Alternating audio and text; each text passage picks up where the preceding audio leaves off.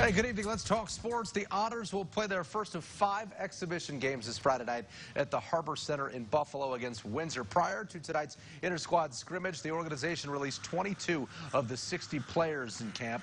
The list includes 11 former draft picks, 11 free agents, one of whom is Meadville star Nick France. And for some of the new faces to watch, well, defenseman Jamie Drysdale, who the Otters selected with the 4th overall pick in the OHL draft, as well as that guy, Czech-born forward and first-round import draft pick Peter Chaika. OHL is a great league. You know, just if you look at the names that have been through this locker room, like Connor McDavid, Dylan Strome, Ryan O'Reilly. Yeah, I want to get to the next level like them, and I think Erie can help me to do so. I just try not to really think about it, just kind of just push it aside a bit almost. Just try and do my thing, have fun out there, work as hard as I can. So when I do that, good things will happen. Team White beat Team Blue 5-2. Newly acquired forward Daniel Singer was the game's high scorer with a hat trick for Team White.